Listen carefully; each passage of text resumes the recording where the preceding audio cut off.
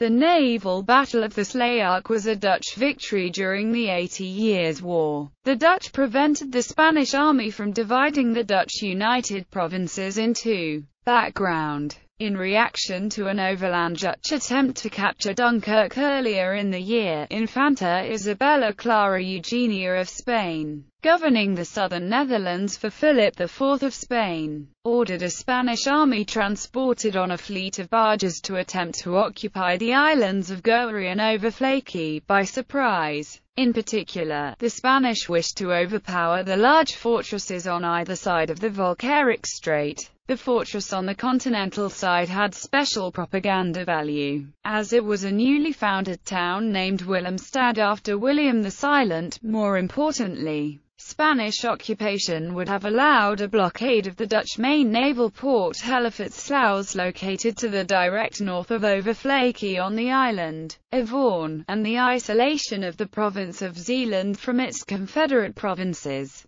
The battle. A Spanish fleet of 90 vessels and 5,500 men under the direction of Don Francisco de Moncada, Marquis of Aytona, but in fact commanded by Count Jan van Nassau-Siegen, a Catholic cousin of the Calvinist Dutch House of Orange, mostly consisting of small transports, departed from Antwerp. The project could not be kept a secret, however, and a Dutch task force of 50 ships, also largely consisting of small rivercraft but containing some larger flyboats, under Zeelandic Vice-Admiral Marinus Holler, intercepted the fleet in the eastern Scheldt. Seeing their intended route blocked, the Spanish first tried to capture the more southern island of Tholen instead, to show something for their efforts. But this attempt was thwarted by a regiment of 2,000 English and Scots mercenaries under the command of Colonel Thomas Morgan from the continental fortress of Steenbergen, who marched at low tide through the shallow sea to the island,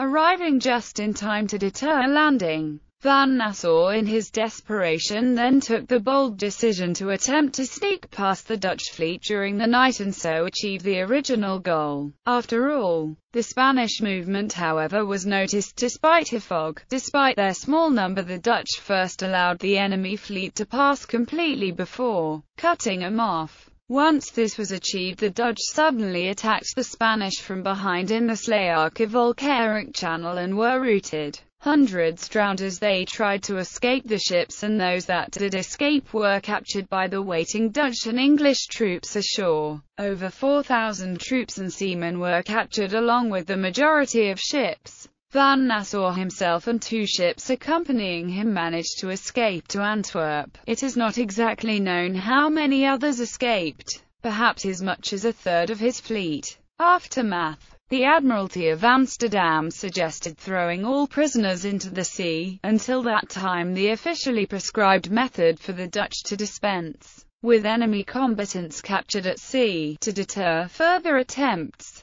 But Stadtholder Frederick Henry of Orange forbade this. One of the captains distinguishing himself was the later Lieutenant Admiral Johan Evertsen. His brother, the later Lieutenant Admiral Cornelis Evertsen de Ruyter, also participated. The defeat was one out of a series of setbacks for the Habsburg policy in the 30 Years' War waged the same time in the larger German theatre. It influenced a decision in 1632 to reach a peace settlement between the Habsburgs and the Republic. The peace talks were unsuccessful, however. Bibliography: Dupuy, Trevor and Rachel Dupuy. The Encyclopedia of Military History from 3500 BC to the present. New York, Harper and Row. Herven, Marco van der, ed. Exercise of Arms. Warfare in the Netherlands, 1568–1648. Brill. Leeds, Samuel, A.L., ed.